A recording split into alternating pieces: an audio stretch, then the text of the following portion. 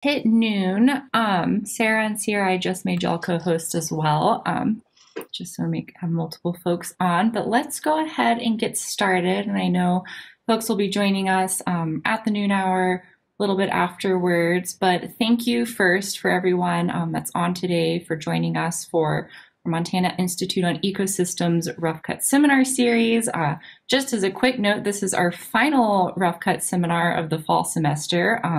So spring 2021, a new schedule and lineup will be sent out in December, early January, but just a note that, yeah, we're really happy to have everyone on today for our final one of the fall. So a few housekeeping items before we jump into introductions and then presentations. First, you'll notice that you have been muted upon entry into the seminar, and just want to remind folks that to keep your mics muted throughout, just so we don't have any noise interference. You can also, since we do have quite a few folks joining us, make sure that your videos are turned off just to help with bandwidth capacity. So just a quick note to help make sure we don't have any technical snafus throughout.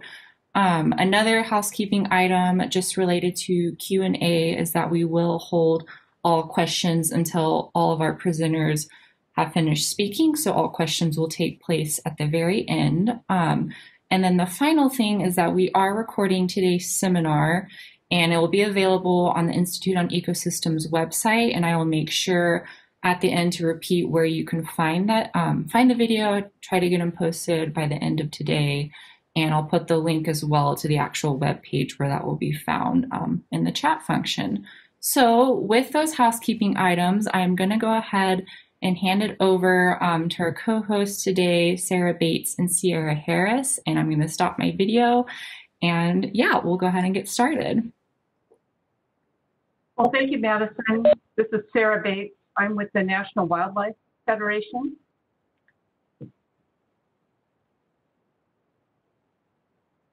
I'm joined by Sierra Harris.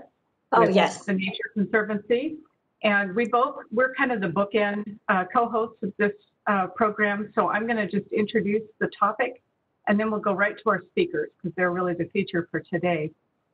So today's seminar is aimed at highlighting the valuable partnerships that are underway between Montana University researchers and natural resource agencies and conservation groups that are working with the Beaver, in cooperation with Beavers for riparian and watershed health in Montana. And as most of you know, I'm sure beavers are a hot topic, not just in Montana, but throughout the country, with a lot of interest in the role that they play in shaping their environment and building ecosystem resilience.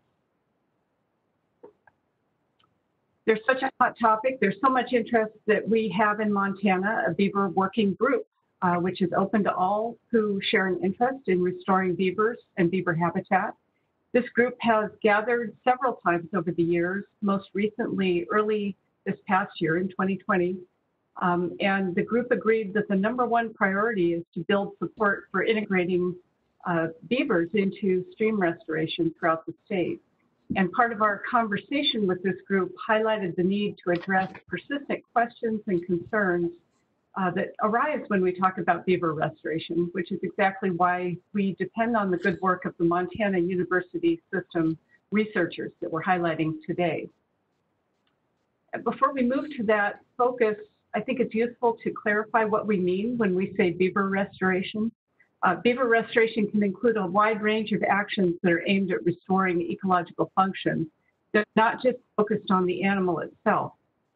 Today's speakers, for example, are going to focus on the impacts and questions that arise around beaver mimicry.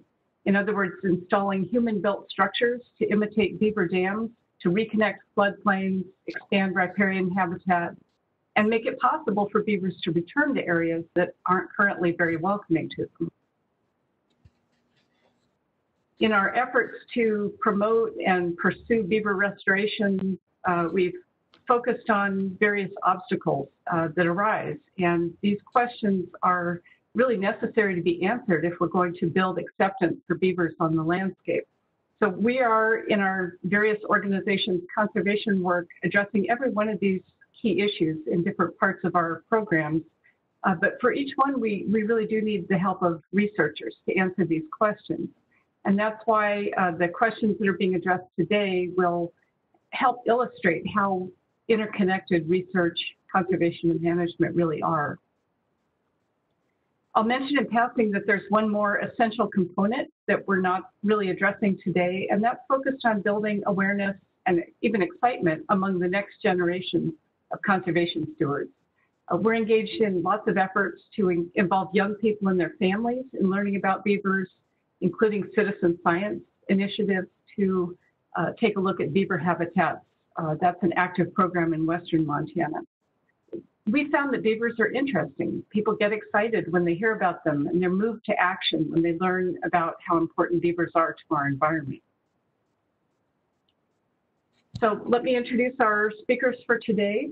They're focused on some of the key issues that I mentioned a few minutes ago, and they're good demonstrations of how well we can cooperate between the university and the applied management and conservation world. We'll first hear from Dr. Jamie McEvoy from Montana State University. She's going to talk about the people side of the equation, the social and institutional factors that influence acceptance of beaver mimicry. Second, we'll hear from Andy Bobst from Montana Bureau of Mines, and he'll have a water focus in his presentation. And he'll talk about how his work is kind of ground truthing the claims that beaver mimicry results in improved water storage and late season flows. And finally, we'll hear from Andrew Lahr from University of Montana Wildlife Biology Program, where he works with Dr. Lisa Eby, answering questions about the interaction of beaver dams and fish, and his work is focused in Western Montana. After that, after we hear from each of the participants, we'll hear a wrap-up from Sierra Harris from the Nature Conservancy, and then we'll move to questions and discussion. So I'm going to turn this over now to Jamie. Stop sharing my screen. Great. Hopefully you're seeing my screen now. Thank you, Sarah. And as Sarah mentioned, I'm a social scientist, and so my research focuses on the people part. And I've had a couple of projects with students, and I really want to highlight here Danica Holmes, who's now with the Montana Department of Natural Resources and Conservation in the Water Rights Bureau. She finished her master's in 2016. And also Megan Moore, whose work I'll be highlighting. She finished her master's in 2018 here, and she's now a PhD student in Missoula. And so these projects have focused on aspects of permitting and also public perception. Let me navigate to this screen. So I think of a slightly broader umbrella than just beaver mimicry, but this bigger picture of natural water storage, which includes actions that help to slow water and encourage infiltration into aquifers. And this is highlighted in the 2015 State Water Plan, a need for increased water storage and retention as a way of responding to climate change. But what shape, what form is that storage going to take? And the plan actually highlights exploring the use of green infrastructure, so that would certainly include beaver mimicry structures, to store and retain water. So on the permitting end, one question that comes up within regulating agencies themselves, but also for landowners, is will this project require a water right? And the answer is it depends. And my understanding is it's still very much in discussion, kind of coming to a final answer on this. But it really depends on the size of the project. So on the left is a small scale restoration project on Norwegian Creek in Madison Valley, Montana. And the other is a larger scale project on Long Creek in Centennial Valley. And the question that comes up is, is it simply restoration, or is there any appropriation happening? Meaning taking water and potentially affecting downstream users in an adverse way. And also, is that water being put to a beneficial use?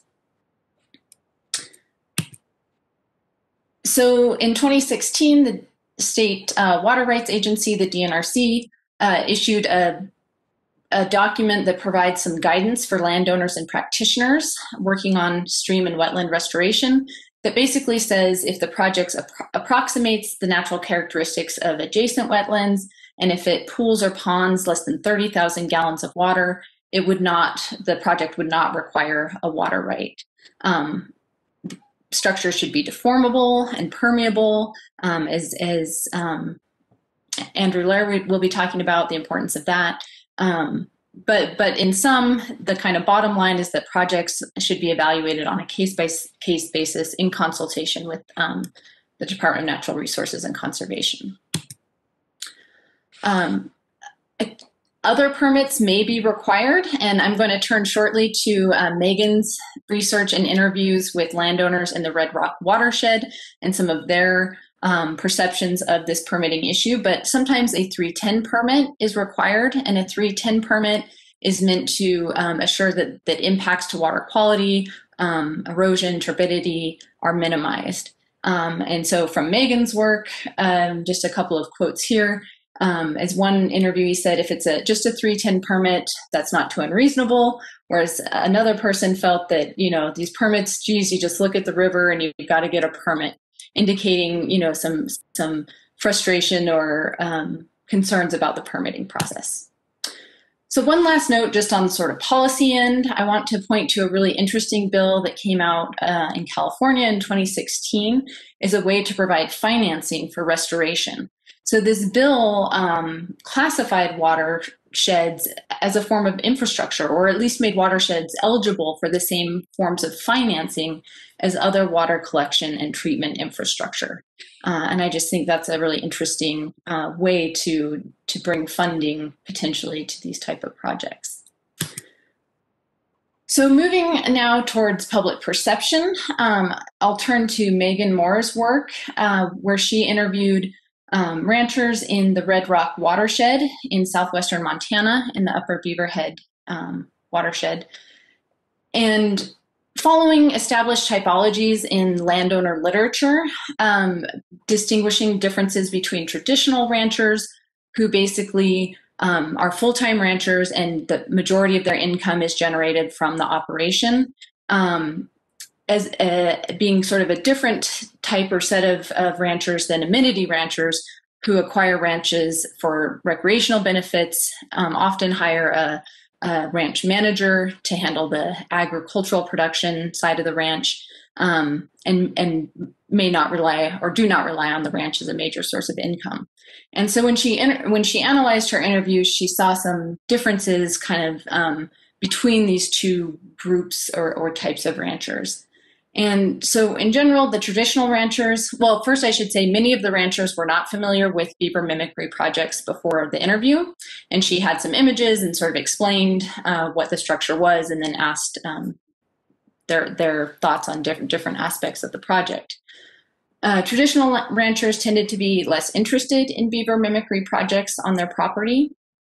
And if they were interested, they noted the need for incentives such as cost sharing or grant programs to implement the projects. The two ranchers have different priorities. Of course, traditional ranchers focused on production as their source of income, while amenity ranchers are perhaps more interested in some of the wildlife priorities and managing for wildlife on their property. The two types have different access to resources. Amenity ranchers tend to have more money to invest in restoration projects. And her interviews showed different relationships with government entities. So amenity ranchers generally seem to think they had good relationships with government entities and perhaps better relationships than traditional ranchers have with government entities. Although half of our interviewees felt that they had good relationships with both government and non-government entities.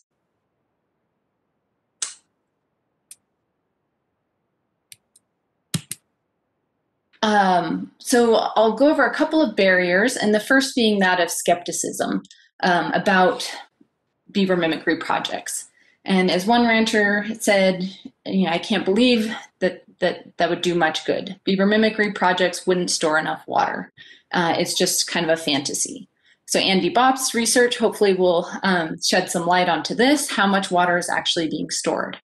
Another rancher mentioned that from an operational standpoint, beaver mimicry just didn't make sense, even if it made sense from an environmental standpoint. That's my reminder, so I'll wrap up here shortly. Other ranchers, more than half the ranchers interviewed cited cost and permitting as their biggest barriers. I mentioned the 310 permit, but also in terms of water rights, interviewees emphasized that they themselves would not want to interfere with their neighbors' water rights. They felt their neighbors were free to implement these practices as long as it didn't affect their own water rights. But one interviewee did express concern that their neighbor sort of saw anything being done as a potential negative impact on water, and was worried that starting a practice like this might raise or spark concerns with their neighbor. And then in terms of their general attitudes about beaver, some spoke of letting beaver on their property in the right places, and others spoke of their dislike of beaver, saying, honestly, if beavers build in the wrong spot, they're kind of a pest. So in terms of opportunities, interviewees noted the importance of good partnerships that are marked by flexibility, trust, and interacting with someone local in the region. And half the interviewees recommended the Natural Resources Conservation Service as the entity that they would most prefer to work with or receive technical assistance from. And the majority of ranchers recommended financial help, specifically through grants or cost share programs as the main incentives that could be used. Incentives such as technical assistance, adding value to the land, or having trained crews to help them were only mentioned a handful of times.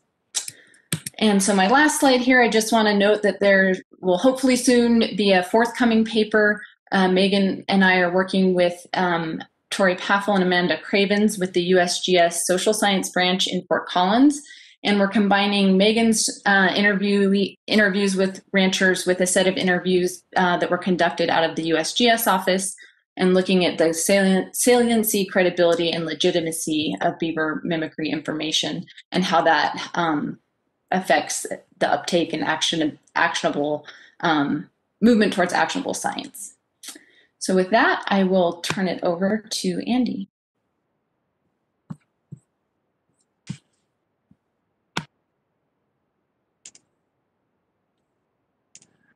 All right, thanks, Jamie. So what I'm going to focus on today is kind of the question of will implementing beaver mimicry stream restoration increase dry season water availability? And so in particular today, I'm just going to talk about groundwater levels and stream flows. And our approach to looking at this was to first develop some simple models of mountain headwater streams using ModFlow, to monitor treatments at 2 sites on Long Creek and Alkali Creek using before-after controlled treatment study design. And then we plan to develop models for those sites to mechanistically understand why we're seeing what we're seeing. And I haven't done that yet, so we won't talk about it today. But in general, when we begin to think about water availability, a good place to start is a water budget of some sort. And so in this case, we're talking about taking beaver mimicry structures, placing them on the stream, and that causing an increase in the surface water flowing into the aquifer during high flows. That water can then be stored in the aquifer until the late summer, and then it can flow back out to the stream. So there's a few complexities here once you set this up. The first is that once you increase the storage in the aquifer, increase the groundwater levels, you're going to also see an increase in evapotranspiration and groundwater outflow. The other part is that the timing here is really important, that we can't just think about this in a steady state sense, but the timing really matters. And so we need to think about it in terms of seasonally dynamic storage, that how do we get the water to come out when and where we really want it to. And so looking at those simple groundwater models that I developed, we're looking at baseline and then 5 different levels of treatment using different BMR strategies on gaining, losing, and strongly losing streams. And I'll start by just looking at the groundwater level changes that we modeled, looking at the losing setting. So by placing that beaver mimicry structure on the stream, we see the groundwater levels increased by up to about 15 centimeters above that structure. If in addition to that, we add a seasonally active side channel that would be flowing water during high flows, we end up seeing that by the time we get to the late summer, the groundwater mounding is very similar to what we saw from the structure alone, because the mound created by the additional inundation has largely dissipated by the time we get to the late summer. So then, not surprisingly, if we add a faraway channel or several channels to imitate floodplain inundation or a far channel inundation, those also show effects that are very similar to the structure alone because of the dissipation of the groundwater mound. Alternatively, if we put an off-channel pond in place that continues to recharge groundwater throughout the dry season, we see that when we're in late August, we get much larger increases in the groundwater elevation relative to pre-treatment, seeing here over 45 centimeters of increase. Switching from groundwater levels to stream flows, we can look at the net gain in the stream going across the model reach. And we see again that the effects from the structure itself and the different side channel inundation scenarios are all very similar to one another. Again, the off-channel pond has a much greater effect. Also, notably here, we see that in the strongly losing setting, we actually caused there to be more of a loss from the stream than there was prior to treatment. And that's because we're increasing the stage of the stream, increasing that gradient, pushing more of the stream water year-round into the underlying aquifer. And in the strongly losing setting, that water can't make its way back to the stream, or at least not within the model domain. That water does not cease to exist. It just leaves the model domain as groundwater outflow rather than as stream flow. And so just to put this in a context that maybe is a little more intuitive, that we're looking at a single structure showing an increase of between basically no change and about 4 gallons per minute increase in flow. So we can switch now from looking at models to looking at our monitoring. And I'm going to focus today on just the Alkali Creek site. So this is the treatment reach for the Alkali Creek with the black crosses showing the 6 beaver mimicry structures that were installed at that site. And if we look at a hydrograph from one of the piezometers out there, we can see that the groundwater levels in the late summer were much lower prior to treatment, so in the 2016 time period, than they were post-treatment. And the amplitude of that annual signal is also significantly less pronounced. And so here we're looking at a change of about a 60 centimeter increase in groundwater levels in the late summer.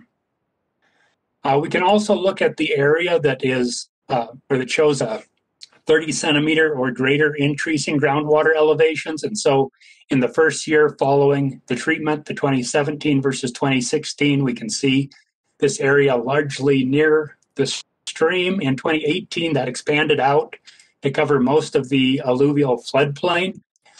And in 2019, it's actually quite similar to 2018, except for on the downstream end of the reach, where we see this strange loop-de-loop occurring. And what's going on there is there was erosion of the beaver mimicry structures on that end, so the stream stage ended up dropping down in that area.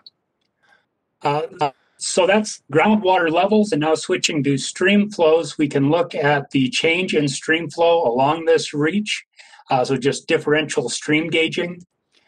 And if we plot that relative to the discharge at the upstream station, we can see some fairly interesting patterns where we've got the 2016 in orange showing that most of this reach, or that the reach is losing during most of this time period prior to treatment. 2017 looks very similar to 2016, even though the beaver mimicry restoration has occurred. But then 2018 shows a completely different pattern with much more gain occurring during that time period. And then 2019 shows a more neutral system. But 2018 was very wet in this area, so I expect that that's largely because of soil water coming into the system throughout the summer during 2018. But we do see this shift in 2019 from what we were looking at prior to treatment. However, when we zoom in on this low flow period, that's probably the area that we're most interested in, it would be really hard to say that there's a significant change in the net stream gain along this reach during those low flow periods, which is really quite consistent with the modeling that we saw, where you wouldn't expect to be able to see, a few gallons per minute increase through differential stream flow gauging. But what we can do is to look at the differences in the gradients between the stream and the underlying groundwater. So here we have the groundwater levels in red and the stream elevations in blue.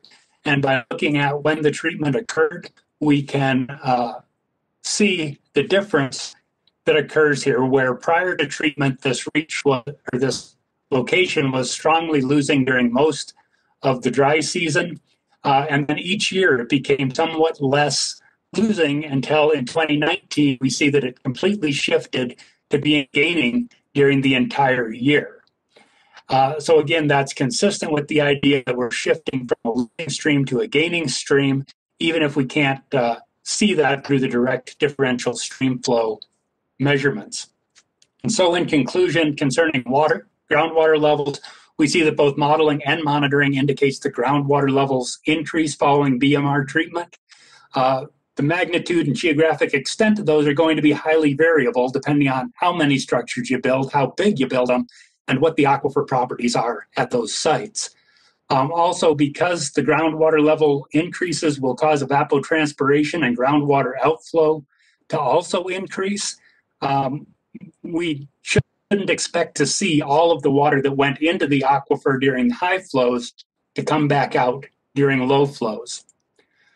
If we shift to looking at stream flows, again, the modeling suggested 0 to 4 gallon per minute of increase from a single structure. When we looked at Alkali Creek with 6 structures, we couldn't quantify that using differential gauging, but we did see that shift from losing to gaining conditions. And so that's what I've got for today, and I'll turn it over to Andrew. Thank you, Andy.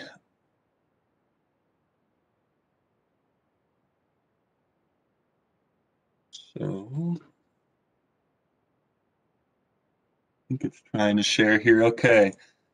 So, as we've looked at the existing literature as it pertains to beavers and beaver dam analogs and their effect on trout and trout habitat, 3 major knowledge gaps have kind of come to our attention. Those being that the restoration potential of beaver dam analogs as they pertain to trout, especially in streams without beaver and headwaters, is largely unknown. We also don't have a strong understanding of how beaver dams and beaver dam analogs affect connectivity as it pertains to trout movement within the context of the Rocky Mountain West. And lastly, the interaction of beaver-mediated habitat and non-native species occupancy, in particular brook trout, because brook trout are well known to proliferate in habitats similar to those created by beaver, is not understood either. And so today I'm going to be presenting some questions that I'm trying to answer in the form of my dissertation that seek to resolve some of these knowledge gaps. And then I'm also going to present some preliminary data for some of my field efforts in answering those questions. So my first question is, how do BDAs alter fish habitat and fish populations over time? So in partnership with the Lolo National Forest, the Clark Fork Coalition, and the Nature Conservancy, I've set up a multi-year before-after control impact study on 3 different pairs of streams on the Lolo National Forest. Each pair consists of a control stream and a stream where we've put between 9 and 14 beaver dam analogs.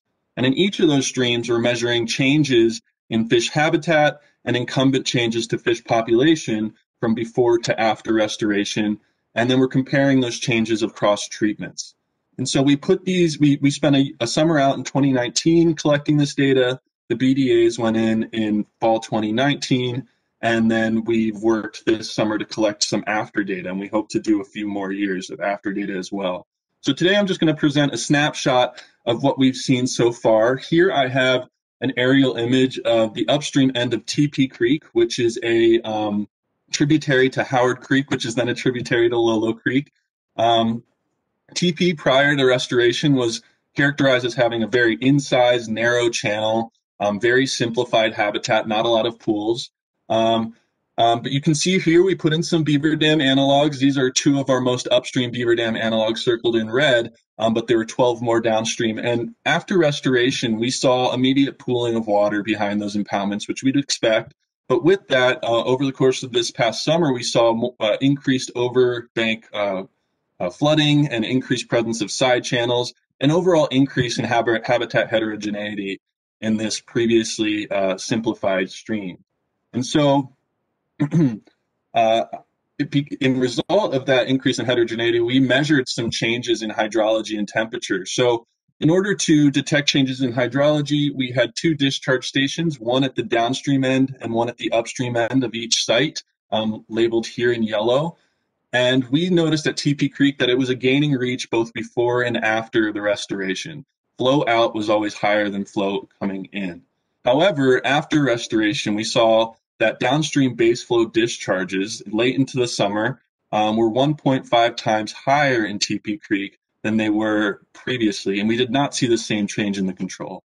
And this indicates to us that we're increasing the residence time of that water during the late season, such that base flows are now higher. We're keeping more water in the stream for longer, which is great. As far as temperature goes, we saw that because of that increase in pool habitat, that increase in habitat heterogeneity, there was an increase in longitudinal thermal heterogeneity across the length of our stream. So average daily temperatures varied more after restoration than they did prior. And we did not see an equal amount of change in this metric in our control stream in this drainage. So like I said, this is just a snapshot. This is all I can share today on this project. I have 2 other pairs of streams and lots more summers of work to go, so stay tuned. I have plenty to share in the coming months and years. But now I'm going to move on to my next question. Do trout pass beaver dams? And more specifically, are there characteristics of dams that determine if they pass fish or not? And so in order to answer this question, we set out on West Fork Lolo Creek, a 2-kilometer section of this creek this past July, in fact. This is just upstream of Lee Creek Campground and Highway 12, if you're familiar. This reaches home to between 8 and 10 beaver dams, depending on the time of year. And we were able to tag about 600 fish here, brook trout and cutthroat. And then we, on a monthly basis after that, we tracked the movement of these fish up and down these dams. In addition to that tracking, we also measured dam characteristics on a monthly basis. So things like dam height, width, presence of side channels, downstream pool depth, and things like that. And we saw that there was quite a bit of variation across the dams. We had dams as tall as 1.15 meters, as depicted here. This is Dam 5. This was our tallest dam, so that's about 3.7 feet. Then we had dams as small as 1.5 feet tall. So there was quite a lot of variation across the dams, but they were also very dynamic from month to month themselves. We have dams being built, dams blowing out, dams getting taller, things like that. And so when we look at passage data, we saw that despite all that variation in dam characteristics, fish were able to pass all the dams. So here I have a figure of relative downstream and upstream dam passage per dam. And so this is the number of fish that passed divided the number we saw, essentially. And you can see here, interestingly enough, Dam 5, our tallest dam, passed the most fish. And this kind of indicates to us that dam height might not be precluding fish passage. And so we want to spend more time at this site, next spring and into the summer when cutthroat are moving a lot due to spawning, spend more time looking at these kind of specific characteristics and how they're controlling this variation in passage rates. But again, stay tuned. I have more to share in the coming months and in the coming years. I just got this data in October and hope to spend more time with it as we move on. But I'm going to move on to my last question here. Do beavers promote brook trout occupancy in headwaters? So brook trout are a non-native trout species here in Montana and throughout the Rocky Mountain West, and they're known to displace our native cutthroat trout. But our current understanding of their occupancy is that they thrive in these low slope, low elevation streams with wide valleys. And then cutthroat are able to persist in these headwater refugia, especially our non-hybridized cutthroat populations. However, every now and again, we see brook trout up high, overlapping with cutthroat. And there's a growing concern that beavers might be contributing to that. Beavers create that low slope, wide valley with habitat that brook trout like. And so beavers are thought to be a potential source for brook trout in these headwaters. And so in order to test that hypothesis, I'm going to run a landscape scale occupancy model for brook trout using known presence and absence data provided by the National Genomic Center and Montana Fish, Wildlife, and Parks electrofishing database, and layer that over these known predictors for brook trout and add beaver to see if where we have those high headwater brook trout populations, are there also beaver there? And hopefully with this information, we'll be able to start to tease apart that persistent hypothesis of beaver potentially being a source and help inform future BDA installation and beaver reintroduction work to avoid any potential negatives of these actions. But with that, I'm going to hand it off to Sierra. I want to thank everyone again for taking the time to come today, and keep your eyes out for future work from us.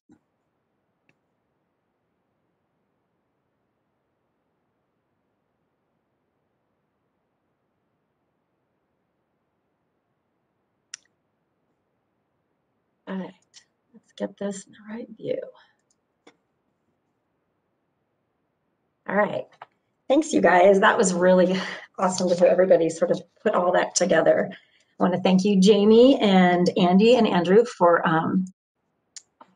giving us those highlights today. And I just also wanted to say, you know, it's really great to sort of see this all come together, because the Nature Conservancy has had a hand in all of these projects working on our landscapes with landowners and people. So it's great to sort of, I guess, put it all together. And I wanted to say that there has been a lot of research collaboration across Montana. This is just a small subset of a very wide list, but we've really had an opportunity to work with different national conservation organizations and different watershed groups, conservation districts, and a lot of different state and federal agencies on these beaver mimicry projects. So if you have any questions, feel free to reach out to Sarah or I about that. But I guess on a more personal note, Jamie's research that she mentioned about Megan Moore was extremely informative for some of the freshwater work that I do in Southwest Montana, and just understanding how we better collaborate with landowners, how we better work with our partners and understand some of the barriers and concerns that they have. So with that, I will move it on to questions. So go ahead, and if you want, you can unmute yourself, or I can unmute you, or you can just type a question into the thing and we'll share it with the next, whoever is the most appropriate.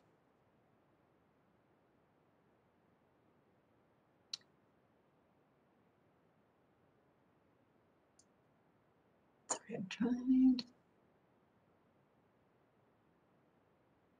Well, I know there was one question while I'm getting my chat pulled back up here from Lily Haynes, and I'm wondering if Andy Bobst might want to answer that question. And Andy, I'm not sure if you saw it in the chat. It was, how do you consider the annual variations in snowpack for your modeling and monitoring? Yeah, so we have the SNOTEL site at Divide is basically halfway between the two sites that we're monitoring, and we also have control reaches upstream of each of the treatment reaches. So we have both the, I guess we have the controls so we can see if that's climatic variability is causing the changes we're seeing, or if that is due to the treatments themselves. Thank you. All right, next question is from Steve Carbonato. What about looking at bull trout? This species and BDAs have become a sticking point in several restoration projects that have been proposed to them. Yeah, so that's definitely been a concern that I've heard as well. I'm not personally working on with bull trout, just because the streams that I'm in don't have them. But I know there's a group from Utah hoping to work with bull trout and BDAs off of the Bitterroot here soon. They might have started that project this summer. So there are people working on that. All right, thank Yeah, you. well, this is Clint Sestrich, and I can provide some insight into that question. So back around 2000, I was involved in a radio telemetry study in the Bitterroot, and we had radio transmitters in a handful of bull trout. I think it was around 12 fish, and tracked them through the season, and found out that bull trout were able to ascend, small streams with beaver dams to access spawning habitat. And with one exception, those fish were able to move down through those systems as well. I think that becomes a major concern, as late season flows become so low and brook trout or bull trout are moving in the fall just to spawn. That's where this concern, becomes an issue and becomes very contextual. Some streams are able to maintain flows with beaver dams and some aren't. And so I think it's a site-by-site decision process. But the more we can learn about the specific characters that are controlling brook trout or bull trout passage, the better. Agreed, and I would just add too, it depends on life history and timing of movement. So in the Bitterroot, those fish are moving into tributaries on the descending limit of the hydrograph, so early on, rather than moving up in the fall to spawn as in some other systems. So you're right on. Great. If people want to unmute themselves, you're able to do that and ask your questions directly to the various speakers. Right, feel free to type them in the chat and I'll share that. So I see a question about measuring dam height. So we, in addition to height and width and things like that, we described quantitatively the major flow path, whether it was over, through, or around the dam, throughout the season as well. So we weren't just measuring those kind of typical, impoundment measurements. And we were also taking pictures regularly. All those pictures were from West Fork Lolo Creek for the most part. This is Sarah Church. I have a question for Jamie. Jamie, I'm wondering about the traditional ranchers, and I know you talked about barriers and motivations and whatnot, but I wondered if you could talk more about, I'm just wondering, it's ranchers and farmers are motivated a lot by their own land and crops and livestock. Did they see any benefits to this beaver mimicry stuff for their own livelihoods and operations? Yeah, thanks, Sarah. That's a great question. And Megan Moore is, I think I saw that she's on the call. I certainly don't want to put her on the spot since it's been a couple of years since she did the interviews, but she has a much more in-depth understanding of the interviews that she did. But my sense is that generally no, that if anything, I was just rereading her thesis this morning, and that if anything, there were concerns maybe about the actual how it affect practical applications on the farm, wetter areas, ponding, that there could be some environmental benefit and maybe recharge the aquifer. But I don't recall, and again, Megan, I don't want to put you on the spot, but feel free to chime in. I don't remember any direct benefit. And her project was couched larger as sort of a drought, understanding how ranchers respond to drought, including things that could provide natural water storage, both flood irrigation and beaver mimicry. And it didn't really come up as a direct benefit. Sure, Jamie, I would just agree with what you're saying. Hi, Sarah. Hi. And would say that a lot of ranchers, especially traditional ranchers, they cared about their land, but they saw beaver mimicry. So often we asked about flood irrigation as well. and were looking at both of those practices, and they saw their land as being often negatively impacted by beaver mimicry, because a lot of areas when we would walk around their ranches, or they would, where the river would be a lot of where the haying would happen. So they would be afraid that that would be flooding and actually, detrimentally affecting their livelihoods in that way. Interesting. And then like the natural water storage part wasn't really, they didn't see that as a benefit necessarily. I think they did. I think a lot of them that still were flood irrigating really saw the benefits of flood irrigation, but often didn't see flood irrigation and beaver mimicry. They couldn't see them together as both providing those benefits. They were really sold. Even people that no longer flood irrigated would tell me, because of different constraints, why they couldn't flood irrigate anymore, but said that they really saw those benefits and would keep flood irrigating if they could. But they did not see that kind of on the same plane as beaver mimicry. Thank you so much. Yeah, thanks for chiming in, Megan. This is Clint Sestrich, and I can add a little perspective from my experience working on the Custer-Gallatin National Forest. So in review of some of our range allotments, we've seen that where beavers have been eliminated, we've seen a conversion to upland vegetation and noxious weeds. And, that doesn't translate to very good range productivity for growing beef.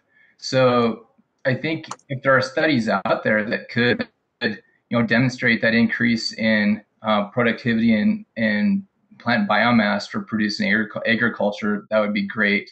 But, based on my observations, if you can, re-wet those floodplains that have converted to upland veg, I think you can increase the productivity. And I think that would be a good incentive for ranch managers or ranchers.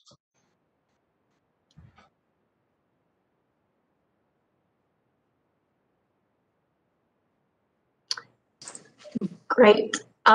There's also a question in the chat from Chris Jordan. It says there are a number of published research studies demonstrating the biological benefit of beaver dam complexity.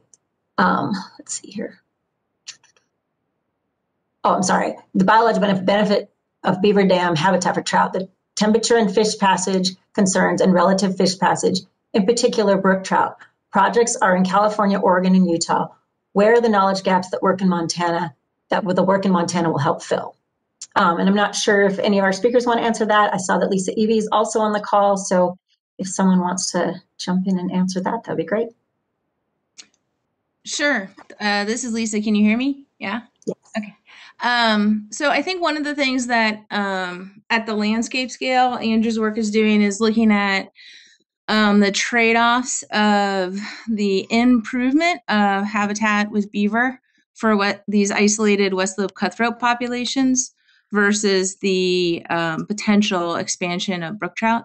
So it's not, yes, we do know that brook trout do well in cool habitat and beaver, but it's these specific trade-offs that we've seen potentially could go either way, with those high elevation populations being in very low productive small habitat. So where there aren't brook trout, beaver are important for their persistence. So it's the trade-off of sort of thinking about the context of conserving these isolated non-hybridized populations, trade-offs of sort of the habitat changes as well as the presence of brook trout. And I do want to say, we're not completely, oh, sorry, what? Well, I guess what I'm going to say is that we're aware of those projects. And I think despite the presence of those projects happening and being well published and being well received, the managers and folks that are still in charge of permitting beaver restoration in places like Montana and throughout the Rocky Mountain West still don't have the context they need to make confident decisions because California, Oregon, and Utah are so different than what we have going on here as far as climate change and non-native species and the interaction of those with our native populations. And so I'm trying to help kind of bridge the gap between the existing research and the context we have here.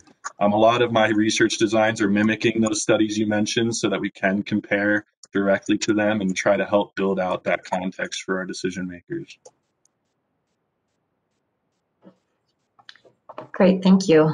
An additional question just came in the chat. It says, because beaver dams also help floodplain storage, of sediment and carbon organic matter, does this arise as a benefit for landowners? I'm not sure which who wants to answer that.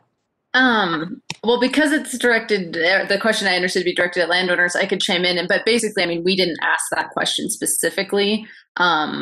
So yeah, it could be really interesting to do another set of surveys with a set of benefits from the literature, and then see how landowners perceive those. We were really just focused on drought and drought responses. And I don't know, unless Megan wants to chime in, I don't recall sediment coming up in the interviews.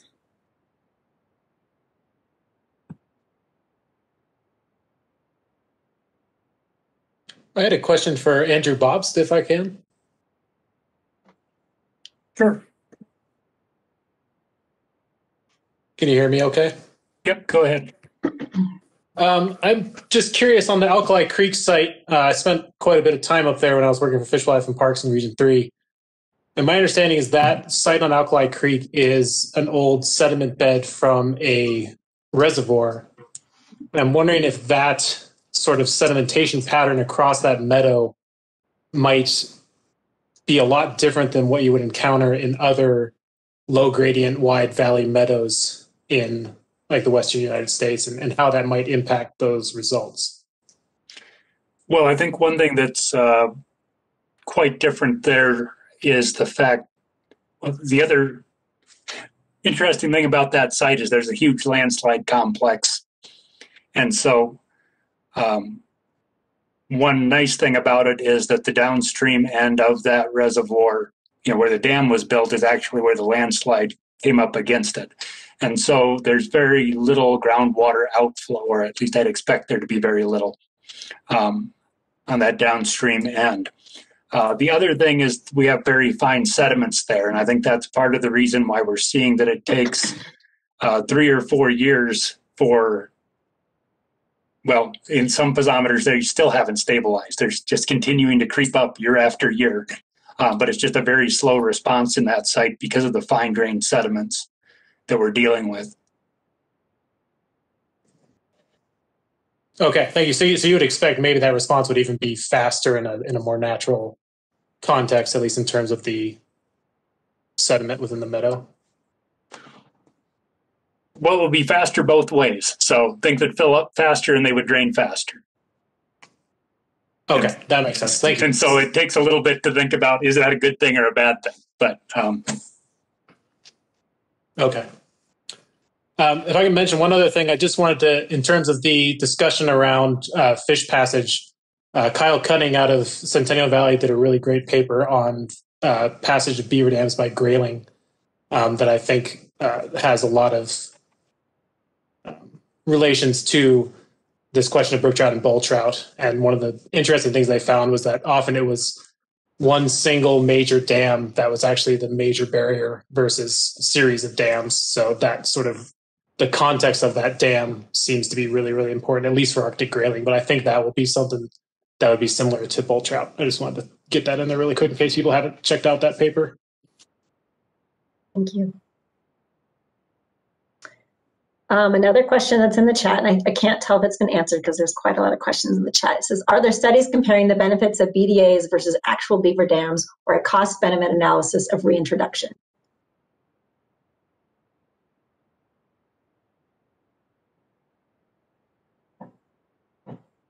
Anyone want to answer that? So a lot of the work that's been done with beavers and BDAs and fish has occurred in streams that have natural beaver dams in them as well as BDAs. And so there was some comparison there. So I'm thinking primarily the Bridge Creek work out in Oregon. But if, like, as far as approaching that from a cost-benefit analysis and reintroduction point of view, I think folks, I haven't seen much of that. Okay, thank you. Another question, this is again for you, Andrew. The 1.5 flow increase you referenced through your BDA reach is a striking number. I think it is a large increase relative to values that Andy Bobst presented, and wonder what your thoughts on uncertainty around your flow values. What were the rough discharge values in the creek to put the 1.5 factor in more context? So yeah, I'm definitely, I want to reiterate that these are very preliminary results. So I've had about a month to look at them, a month to create those rating curves and then hydrographs. So as far as the error around them goes, I'm not extremely confident in them 100% yet. I mean, I was confident enough to share that here. We saw, so flows are really low in these creeks regardless. They're very small headwater streams. And so in 2019, the TP base flows were at like 0.001, like 0.002 CMS, really, really low flows. And then they jumped up to 0.0026. And then in our North Fork Howard site, they kind of maintained, our control site, they maintained higher flows around, 0.1 CMS from year to year. In general, like they both increased from year to year. It was a wetter year in 2020, but the TP Creek just increased dramatically from year to year. And that's based on the same rating curve and the same location of the station. Again, I'm not a hydrologist by profession, but I'm starting to piece it together, and I'm fairly confident in my analysis there that there was an increase. But hold on tight, and I'll be able to share more as the year goes on, and I have more time to work with the data. So, Andrew, do you think there was a time dependence on that? Like, I'm just wondering if the stored water came out and at what point it stopped coming out, if it did. But maybe we don't have time for that right now. Yeah, so the like day of lowest flow from year to year didn't really change that much. It was like mid-September in 2019 and 2020. But the magnitude of it was just so much higher in 2020 for TP Creek and hadn't really changed much at all in our control. So yeah, it's somewhat promising, and it looks the same for the hydrograph. We also had a really big rain event midsummer this year that filled up those BDAs, I think, and allowed them to hold on to it, where we didn't really have that in the year before. But again, we didn't see that same change in the control. Yeah, it may just be the addition of the storage and the ability for it to fill up.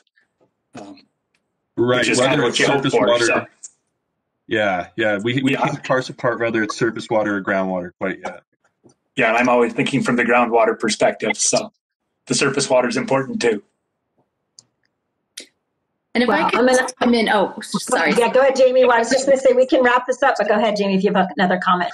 Oh, just one quick comment. It's so fun to see, especially with the different disciplines, and what a great chat box going on. So I just wanted to point to, I think in response to Sarah's question about landowner benefits, Autumn posted a link to an interesting study in 2018 about increased productivity, vegetation productivity. I'll definitely give it a read. It looks super interesting. I guess my question, the social scientist in me wonders, so then do landowners see that as a benefit? And I think maybe that's kind of one of the key things, especially in this interdisciplinary working, is, there can be scientific findings we find, but then, how does that really translate to the on the ground perspective from the landowner's perspective? So that's a great thing, one to follow up on. And thanks everyone for sharing information today.